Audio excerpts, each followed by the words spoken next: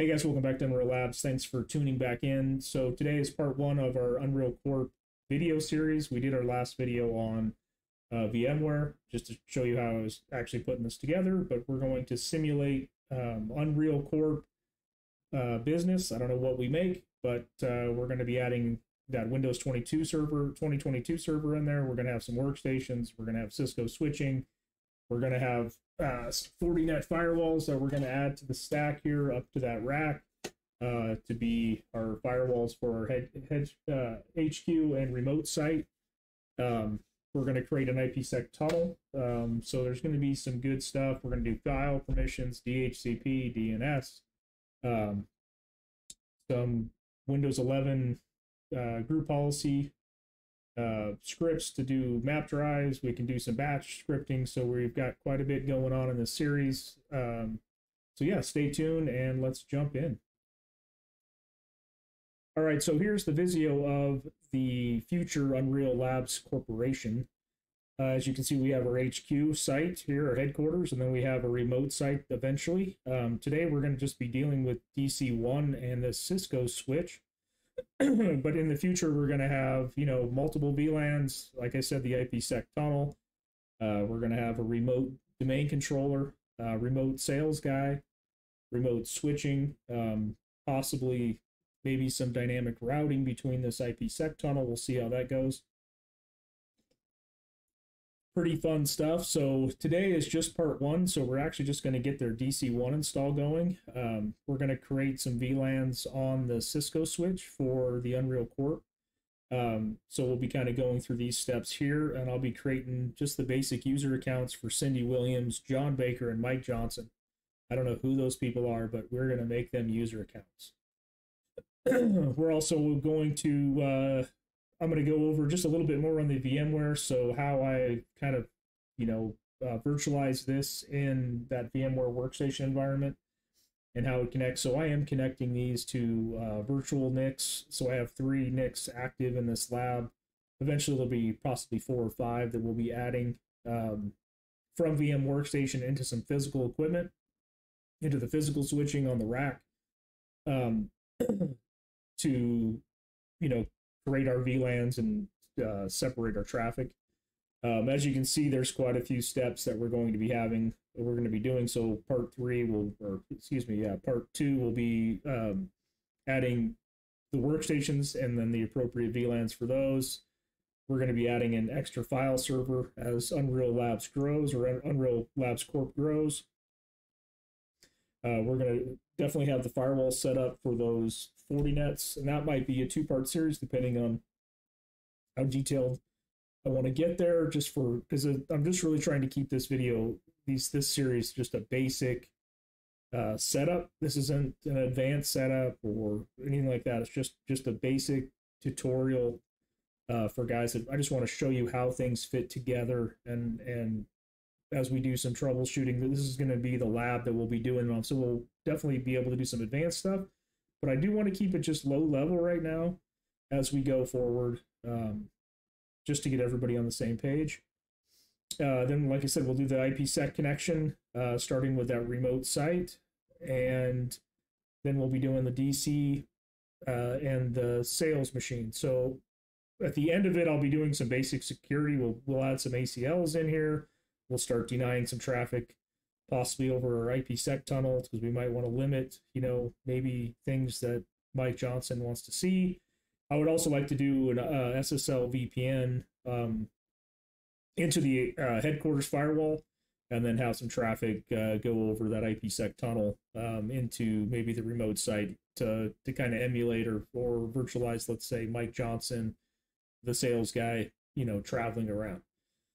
So we've got a lot to cover, but I'm going to try to keep these videos short. This one will be a little bit longer just because I wanted to explain kind of what we were going to be doing in the series. But let's jump in. All right, so let's jump over to our VMware lab here. So we've got, let's do the configuration here for DC1. Just for some basic settings here, I want to get an IP address on it. I'd also like to rename it because it's probably going to have some ghetto name here that we don't want. So let's log in here.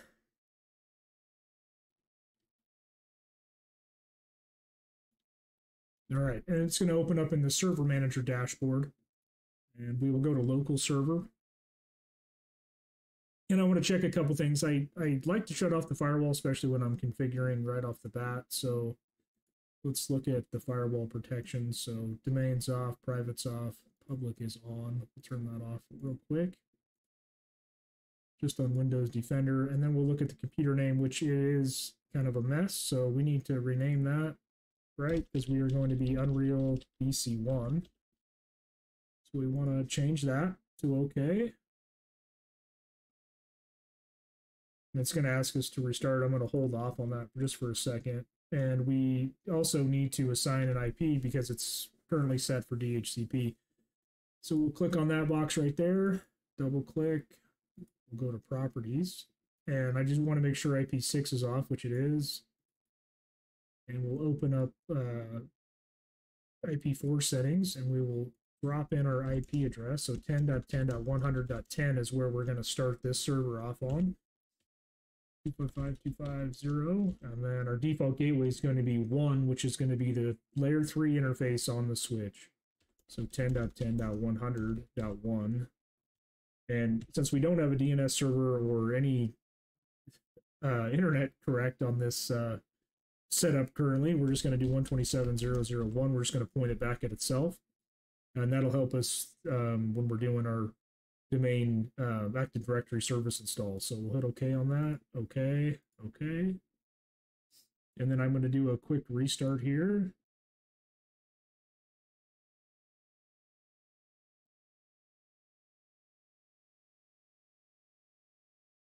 That's what I love about VMware. It is super fast compared to a physical server. Now I get a sip of coffee. Let's actually jump over to our switch. So this is a non-configured switch. So I cleared the configuration off this switch and I've deleted all the VLAN configuration that was on here. So the VLAN.dat file I've wiped out. So if we go to enable mode, like I said, the switch is just switch right now, no host name. If we show VLAN brief, we're only going to have the default VLAN 1. So we need to create, looking back at our diagram here, we've got 3 VLANs to create in this lab. So we've got VLAN 100, 101, 102, and I've matched the VLAN number to the third octet of the subnet. I do try to do that. It's something where it makes sense with the VLAN to the, so if you're looking at the IP address in your network, you could know that, oh, well, that's VLAN 100. That's VLAN 101. Your name convention could be totally different. That's just what I choose to use. So let's look at this next slide here. And so we've got, like I said, we got the DC1 we need to configure, and we need to do some basic configuration on that 3750. So let's jump over to 3750. Let's do this first, and then we'll worry about the AD installation. So let's jump back to our switch here. So we're going to create 3 VLANs, right? We need to create a host name for our switch. We need to do some basic like IP routing setting on our switch. Let's set the console password. Let's set the VTY for telnet password. Let's set an enable mode password, of course. So we can just get at least a basic configuration on our what's called our core switch. So let's go to config T, and I'm going to do host name, and right after that we can put our word in. So I'm going to do so let's do Unreal switch 1. So that way if we add another switch, we can have switch 2. And then let's do VLAN 100, and let's name it server VLAN. And VLAN 101, I believe, is engineering. My memory isn't super great. Yeah, so yeah, engineering is 101 and accounting is 102. So name, and then VLAN 102, and we'll name that accounting, right? All right, and so we've made our layer 2 interfaces, or our basic layer 2 VLAN, and now we need to add the layer 3 part to those VLANs, right? So if we exit here and we go show run interface VLAN 100, it's going to say, I don't know what you're talking about. There's nothing like that. But if we do a show VLAN brief, It is going to show us the VLAN is there and it's active, but that's just the layer 2 part of the VLAN. So we need to add layer 3 interface to it. So, or they're just a basic layer 2 VLAN. So interface VLAN 100, that's going to create the interface, and I'm going to assign an IP address. And I like to assign just 1 to the last octet. It helps me with like default gateways and things like that. So just to remember like what a gateway would be on a certain VLAN for a network. And like I said, this is a small business network, so we want to keep it kind of stupid simple, especially if you're a consultant and you're not there full time. If you're only doing 3 or 4 hours a day, or maybe a week, or maybe even a month, like it's better to keep things really, really simple. And that way, if someone's taking over your work, you know, for them, notes are going to be fairly easy to create if you don't provide them. So let's do a no shut. And then interface VLAN 101, IP address 10.10.101. Like I said, I matched that third octet. And then no shut. And then interface VLAN 102. Address 10.102.1.0/24. No shut. All right. So we haven't assigned any interfaces to, or excuse me, we haven't assigned any ports to those VLANs yet, which we will need to do. But let's go and make our let's add our passwords to our switch here. So config T. So configuration mode, and then line console 0, con 0, and we'll do a password. I'm just going to do Cisco. I use that usually for my lab. And then line BTY 0 through 4. So that'll be our telnet. There's more advanced configuration to do an SSH connection. We don't need that in the lab. We can add it later. I do definitely just at least want telnet working. So password, and I'm going to do Cisco also, and then log in. And then before I save anything, this is just something from experience I've done. I don't necessarily save it. I log out of the switch. I go back in. I verify my password's working. That way, if I've messed up, I can have the switch rebooted. It'll roll back to whatever settings it had before, and I can get back into the switch. So we need to create our enable password. So configuration terminal again, config T, enable. So I know this is you know, you can definitely use secret if you want it level. There's a difference between the two. I'm not going to get into that right now, but I want to specify level 15, which is the highest level, and then I'm going to put my password Cisco on it. And like I said, I exit this again because I'm anal about this. I've been locked out so many times before, technicians have, because not checking, and they save it right after their work. So I'm pretty happy now that that's working, so I'm going to run that. And we've got a couple more steps here. So if I show start, and I haven't encrypted any of the passwords. This is, like I said, just the basic lab. I kind of want to take this step by step here. So I don't have IP routing enabled here yet, so I need to do that. So configuration terminal, IP routing. Let's get that in there. Show run. I need to do no logging real quick. That's driving me crazy. Yeah, so that's good. That looks fine. And then let's show interface status. This is a command that's going to show me all the connected interfaces that are currently connected and running. Now, you can, if you do show interface status, it's going to give you every interface, but that might not be what you're looking for. So we're filtering it on status connected here. So back to that other command, status connected, or include connected. And I know in my lab currently that VLAN 100, or that VMware server here, let's go back to this and show you settings. So settings, I do know that this VMnet 3 is connected to FA 101. So that this is currently where that VMnet 3 is connected. So we need to we need to change this from the default VLAN here, VLAN 1, to VLAN 100. So let's make that change. So config key interface FA101, switch port mode access, switch port access VLAN 100, right? And then we'll put description server VLAN. And we'll save that. All right, so we've got a basic configuration on our switch. We've got VLANs created for the most part, for at least for this setup. We've got IP routing enabled.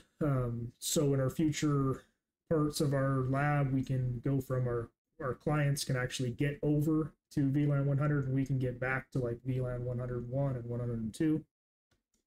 We've added some passwords for some basic security on the switch, so not just anybody can now log into it.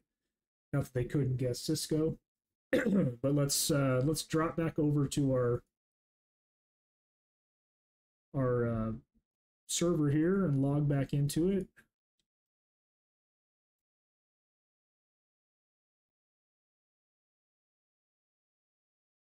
And we have set the IP address here, so we should do some basic testing here. So I'm going to open a command prompt, and I'm going to just ping that interface on the switch, and we should get a reply back. So we are pinging that layer 3 interface on that Cisco switch. And we possibly should be able to ping. We'd be good on 101, yep, because IP routing is enabled. We should be able to blast over to 102. All right, perfect. So that is looking good. So now, like I said, let's just go back. We've got our name, we've got the switch configured for the most part. We've got an IP address configured. So let's jump into the next step of adding Active Directory services. So let's go up to manage here. Let's go back, let's manage, add roles and features. We'll click next, and role-based or feature-based installation. And we're going to select either this server or something from a pool. So you could see other servers here. We only have one. That's what we're going to select. Yeah, we want Unreal DC1. There's going to be two roles that we're going to pick here. One is this Active Directory domain services. So we're going to add features on that. And then the next one we also want is DNS. And because DNS is crucial to Active Directory, so you can't have it without the other. So we'll get those, and we don't need anything else right now. We'll hit next, and then on features we could add some features if we wanted to, but currently on this we're just doing the two we've selected.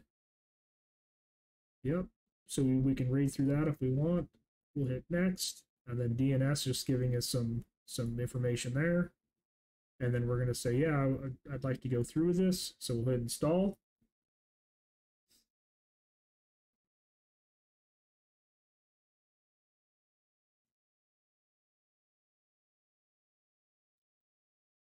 And this will take a minute.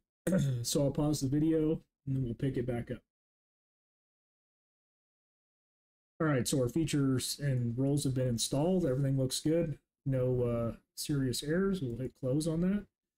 So Active Directory is just the components are put in. We still need to finish the configuration. So we need to actually come up here to the bang up top, and we need to promote this to a domain controller. So we're going to select that hyperlink, and that's going to open the deployment configuration. So there's some options we need to choose. So we're going to add a domain controller to an existing domain. No.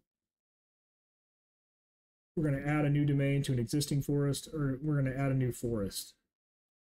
Which one do you think we should choose? I'm just joking. We're going to choose this add a new forest. So we're the domain root name. I think we chose, what did we choose here? I don't think I wrote it down. So we are going to do Unreal Labs here. And I like local. So when you could do com if you wanted. This is kind of a split brain DNS, so I'm going to do local just for my lab, but you could do com or net or whatever.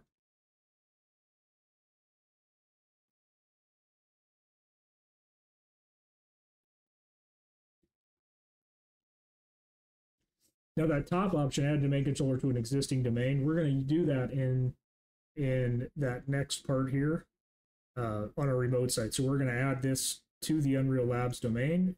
So that's the option we'll be choosing for this DC1 installation over here in the remote site. All right, so functional level we can choose. I think 2016 is where we're at. Let's get back here. Yeah, that's good.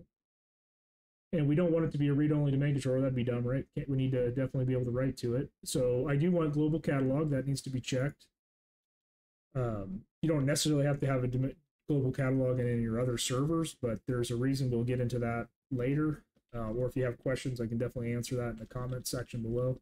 Now I'm going to choose my DSRM password. So for my restore mode, I'll throw my password in there that I would like for that. Hit next. And I'm not going to do this. I don't think I can even choose that setting because it's not .com or .local. There's no. So we'll hit next. Now it should show us our net BIOS domain name, and it should just be Unreal Labs. Yep, there it is. We'll hit next again. And now we'll get to paths and paths. We can kind of save the AD, not kind of, we can save the database, the log files to different partitions.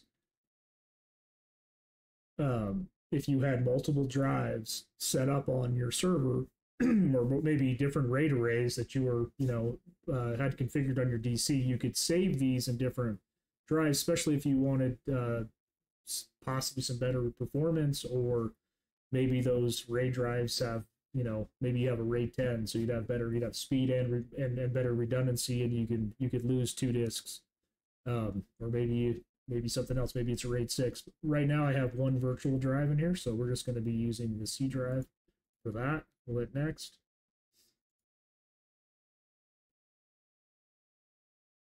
And that looks good, and we'll hit next again. Now it's going to run through some prerequisites, making sure we're all good. And we have installed, if we didn't have DNS server installed, we would have, I believe it would throw an error here, or a bang that would tell you that it needs to actually add that role, or, add that role before it can continue.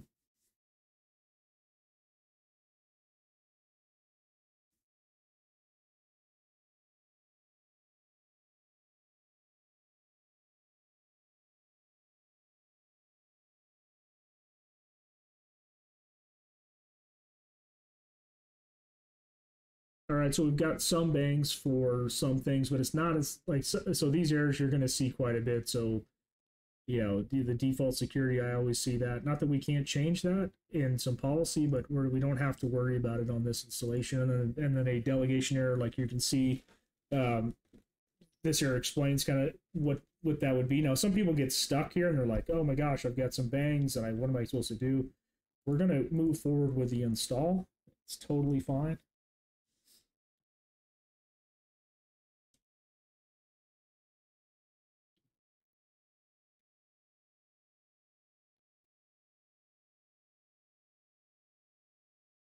So this should take, I don't know, maybe 5 minutes or something on this little lab. On a faster server, it doesn't take too long. If you're adding a DC to an existing forest or an existing domain, depending on site links, it could take a little bit longer. But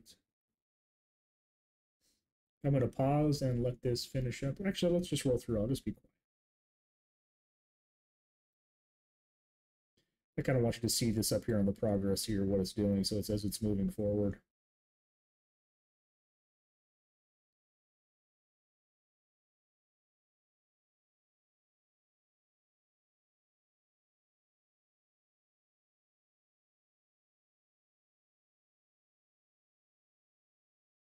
All right, so it's telling us it's finished and it's time to sign out and restart. So when it restarts, we are going to have a domain controller.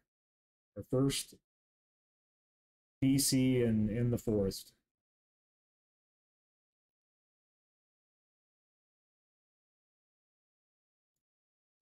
And we've got a couple things we need to do to finish up. So I wanted to, on this video, I want to create some user accounts. So we're actually going to create a couple OUs, and then we're going to put those people inside the appropriate OUs. So we'll make an engineering, accounting, and sales OU, and then we'll put those people in them. I know I'm washing out this webcam stinks. I need to buy a better webcam. Sorry about that.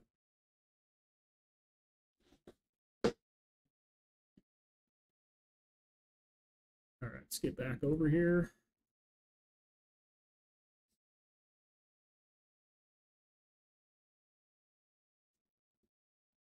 I know this video is going to run a little long. I appreciate you guys if you're still watching. I appreciate it. Make sure you can give me a subscribe or a like, or hit the bell notifications. Like I said, there's going to be quite a few parts to this series. I hope you guys will follow along.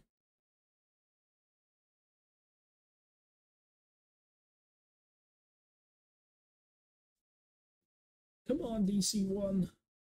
Let's go.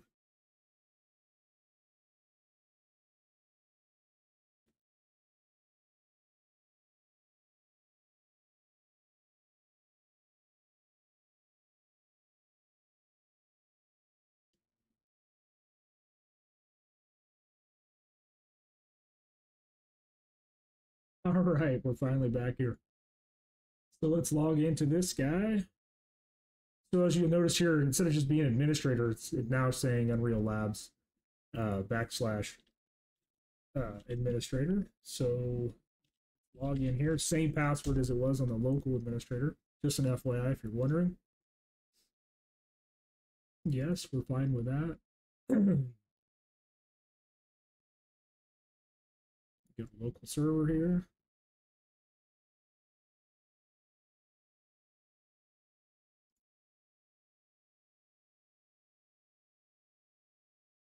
All right, things are coming up really, really well.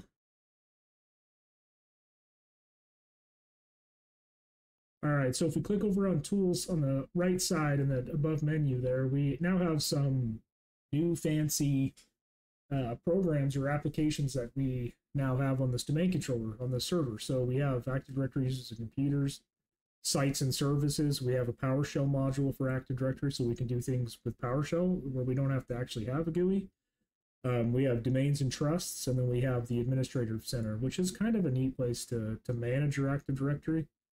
I don't use it as much as I guess I should, but there is some things we're going to cover when we do some file server maintenance and things like that. We're going to be using some of this dynamic access control. But let's go back to where we want to be, and we want Active Directory users and computers. Like I said, we have a couple OUs we need to make, and we have some users accounts we need to configure. So I'm only going to do one. No, we'll just go through. I don't want to make this video too long here. What am I at? 23 minutes. Wow, pretty long. So we've got some basic containers in here. So we've got any kind of computers that we would have joined to the domain would defaultly show up in this computers OU. And I'll show you actually on the next video how we can stage that. So we don't actually have to have them just show up in computers. We can stage computers in different organization units. We've got domain controllers, which this server resides in, and that's where it's going to reside. And there's some group policies that are configured right off the bat on this OU. And then we've got our another important one is the users directory or OU. So we've got where our administrator account lives, and we've got some other groups and users like the guest user that is in here. I'm actually going to create a new OU, and I'm going to call it Unreal Labs. And I'm going to check this box here. I like to keep that protect the container from accidental deletion. That's a pretty nice feature that I think that came along in 2012 R2. Maybe before then, but before in like 2000 and 2003, like you could have an admin blow something out pretty fast, and then you'd have to restore that object or that container. And I'm going to make 3 organization units underneath this. So let's do one first. So engineering, right, and then we've got a sales, right? We want that one, and then we've got an accounting. Notice we have no production. I don't know what we make here. All right, we're good to go. So we've got a couple users. I'm just going to create one. So what was Cindy Williams? She is in accounting. So let's do her first here. So I'm going to right click in this white space and I'm going to hit new and I'm going to do a user. And I'm going to fill out some of her specs here. So Cindy, I could spell Williams. And I'll do, let's do C Williams as her login name.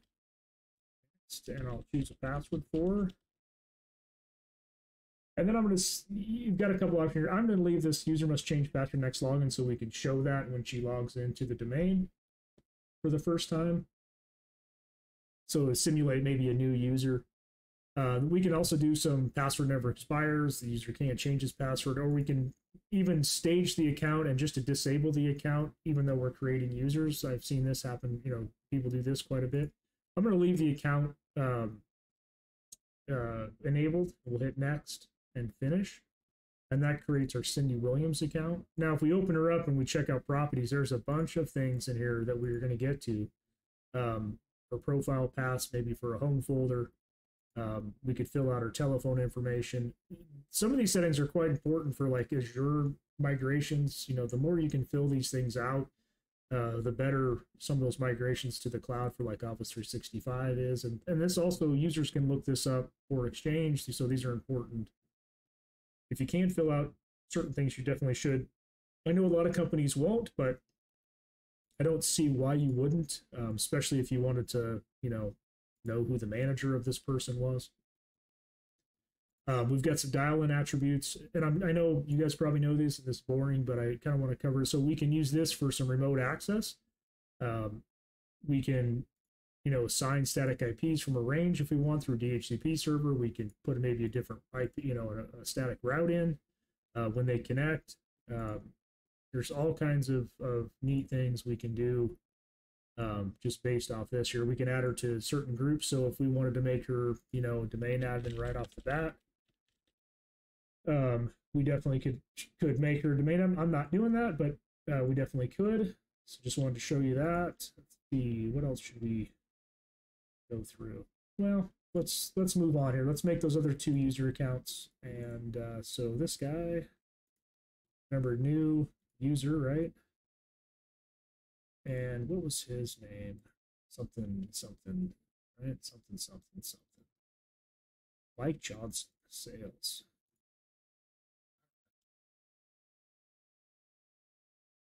So M. Johnson is going to be our naming convention here. Finish him, and then right click on engineering, new, or you can use the white space if you want. If you feel more comfortable with just using the white space, that's why you're in the folder, in that organization unit. And what was his name? Let's see here, John Baker. It's John Baker.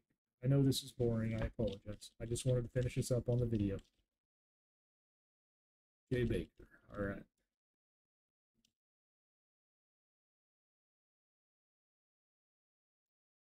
The other important thing too, just to highlight, and we'll be doing this also, is where is it? Account.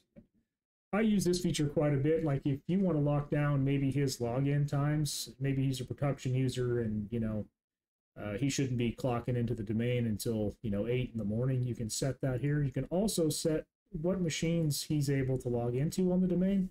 So we can do all computers if we want, or we can lock him down. Like I said, maybe he's a production user and we only need 3 machines this guy can log into. That's where we would set that. So it's a pretty handy feature. We can expire his account if it's maybe an auditor or temporary user. And then we have some other options down here we could definitely go through. So there's quite a bit of things we can do.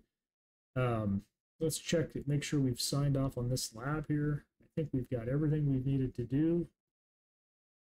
Yes, we have. So just for a recap, all right, we've done our core switch. We've got that configured. We've configured the Windows 2022 server to be a DC. We've made a couple OUs for engineering, accounting, and sales. We've made some user accounts in there for our next lab moving forward. I'm really excited to use these bad boys. So I hope you guys will stick around. And if you don't like this kind of a style of labbing, I'm just trying to make it more interesting instead of just having some basic, like, here's how you do Cisco switching, or this is how you do Windows server or something. You know, I would like to have something that's just kind of follows along.